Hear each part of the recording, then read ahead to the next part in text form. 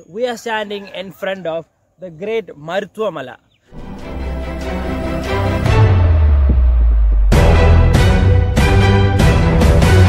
Let's go, guys!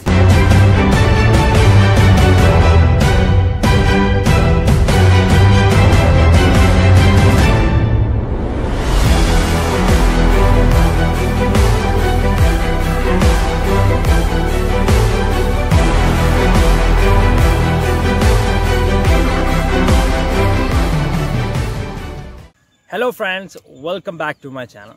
So as you guys know, our channel is all about adventures. Yes, today it's gonna be a whole new level because we are taking a fragment, a piece of the Ramayana, the great epic, because we are standing in front of the great Maruthwamala, which is believed to be a fragment of the Sanjeevani mountain taken by the great god Hanuman or Anjaneya. So let's go, guys.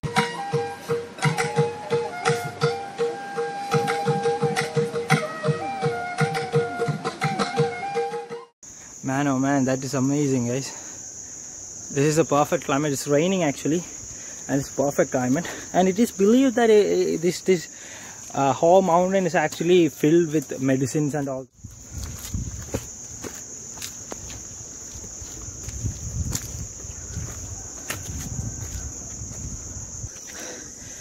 We are not even at the top of this mountain. Look at this. Look at the view I'm getting. Wow, guys.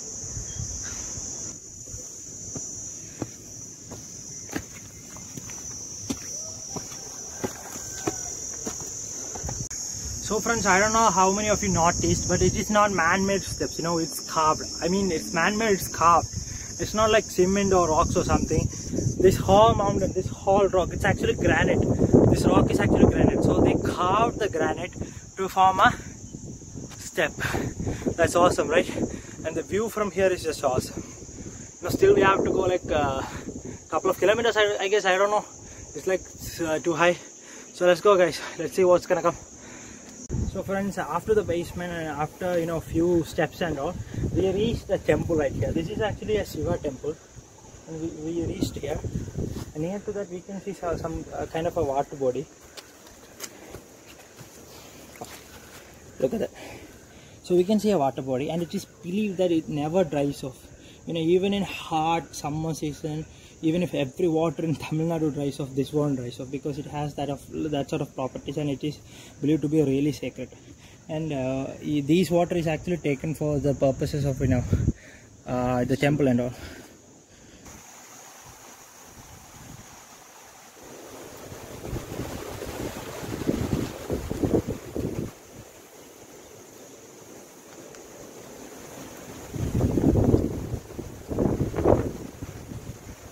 This is another cave temple, you know, near to this banyan tree, and it's after that Shiva cave temple. This is actually a sacred cave by a monk called Duraisamy, and you know, his people only opens this. Nobody is actually allowed to enter inside this. Oh my god, it's so windy, guys, so let's get up.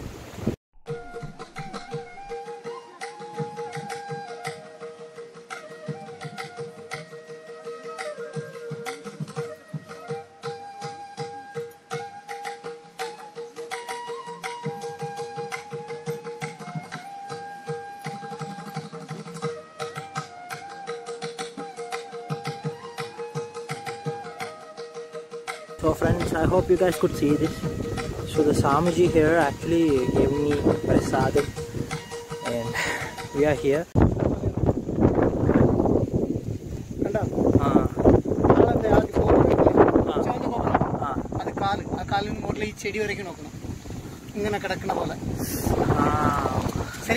Correct.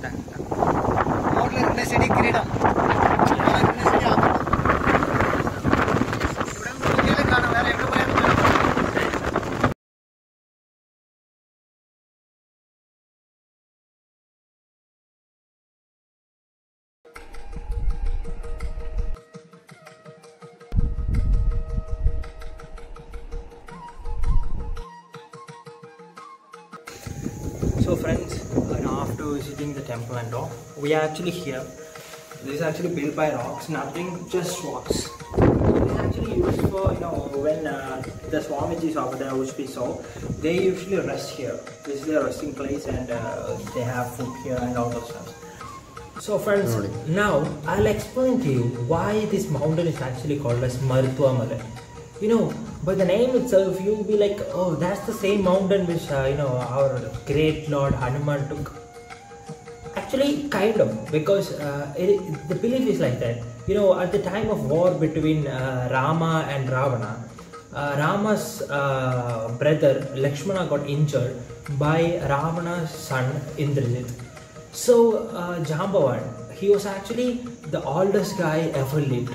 So he told Hanuman that there is actually a mountain with 4 herbs which can help Lakshmana to recover. So those are Mrida Sanjeevani,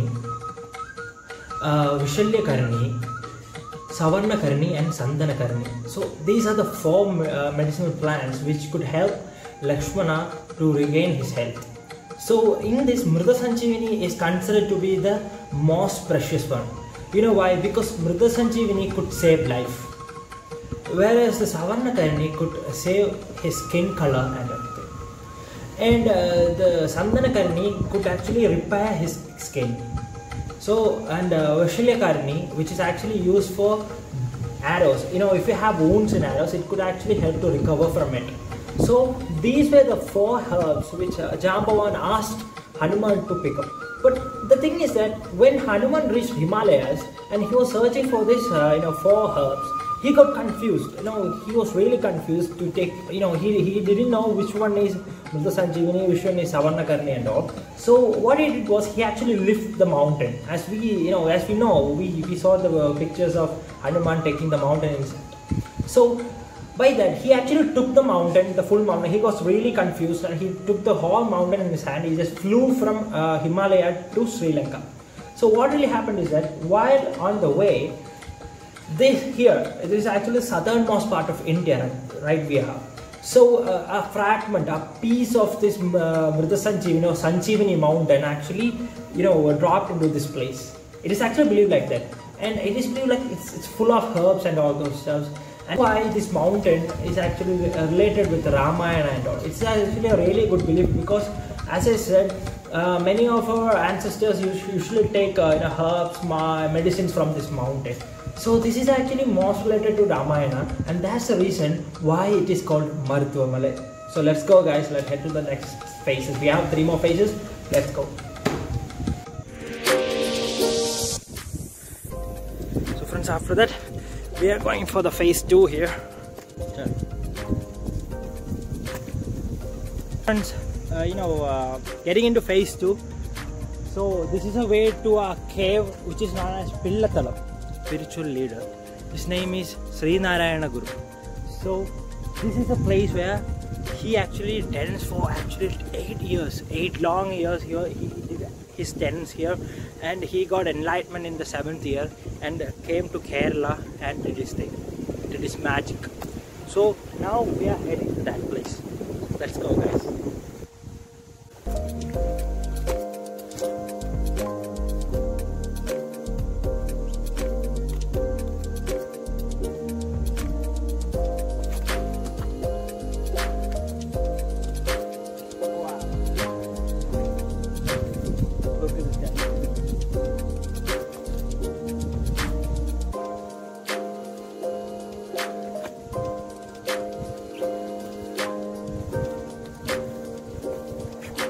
Really liked it because it has a dustbin for plastics.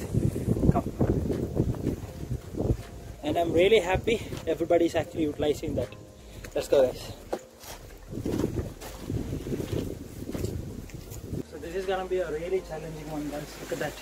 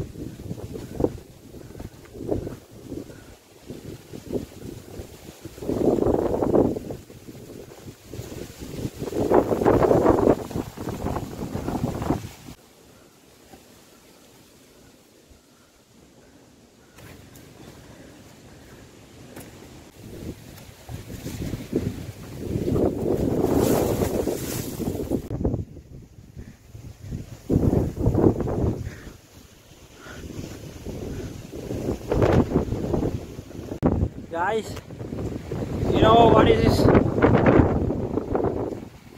This is actually a cactus tree. You know cactus, right? Look at this. This is a cactus and this is a cactus tree.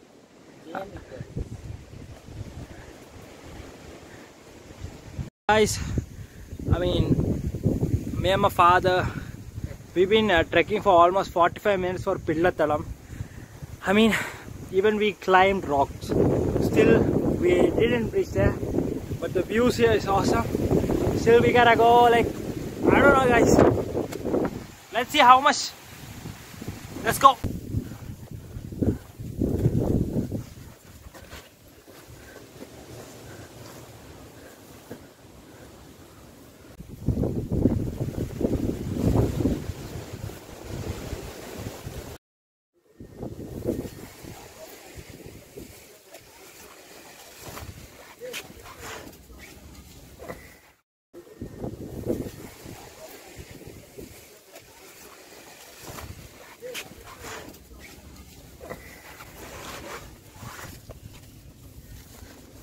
Guys, this is gonna be difficult.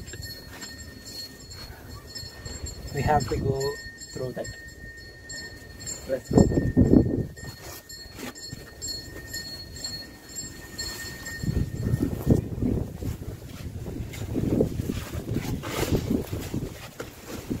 Okay guys, first I'll go in and I'll take my bag.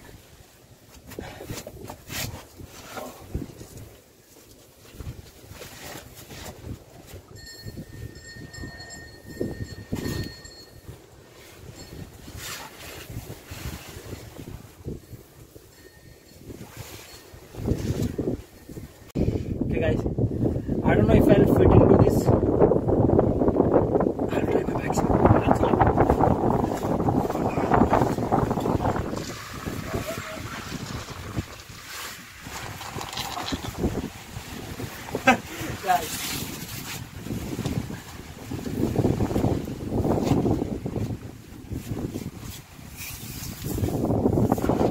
Guys, I don't know if you guys can hear me. It's so windy right here.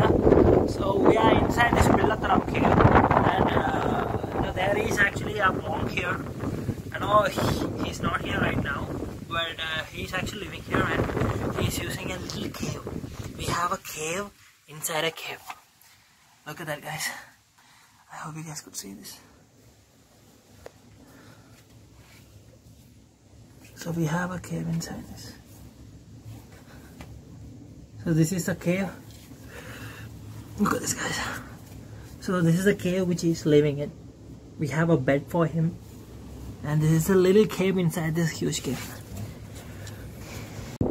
So friends, we are here. We are here at Pillataram, and this place is actually believed for the tenets of four important people, four important saints, four important monks. So the first saint, the first monk is believed to be Agastya Muni. The second monk, who is Ayya Vaikunta Swami. The third monk is actually Chattambi Swami. And the fourth and the last one is actually Sri Narayana Guru. And among these four monks, Sri Narayana Guru is actually took tenets for 8 long years and got enlightenment in the 7th year. And he made a revolution, and he did a revolution, and he made a strong statement as one caste, one religion, one God. So this is a place of revolution. Sitting here, I believe this all happened of that hard tenets which they took. So this place is the real heaven. This place is Maruthwa. This place is filled with mysteries. This place is filled with epic stories. So let's see what else it can be offered. Let's go.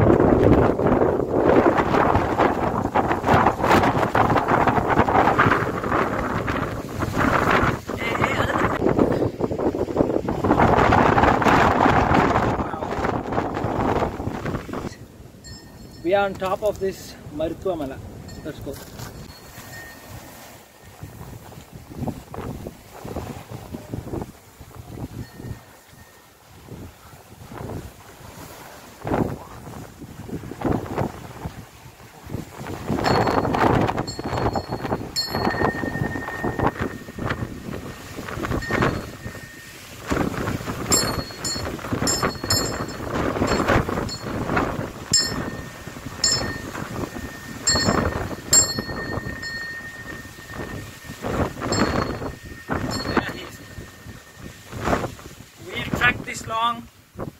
this far, this top of this mountain to see. And I'll show you something else. Friends, this is a wonder, as I said. So we'll show you many things. One is the whole Western Ghats. Then I'll show you the windmill. You know, we have like a lot of thousands and thousands of windmill there. Then we'll show you the southernmost tip part of India, where it comes like this. You saw that in the map, and we are gonna show you right there. And we are gonna show you Arabian Sea, the Indian Ocean, and the Bay of Bengal. So let's go, guys. So guys, that's the Western Ghats. We have every sort of thing. Agastya, Gudam, everything from the Western Ghats. That's the Western Ghats. And going there, we can see something else. Windmills, guys. We have thousands of windmills there. Look at that. That's the maximum which I can see. That's crazy, right? Now I'll show you something. You see something there? That's the tip of India. That's the southernmost tip of India. That tail which you see there. Look at that.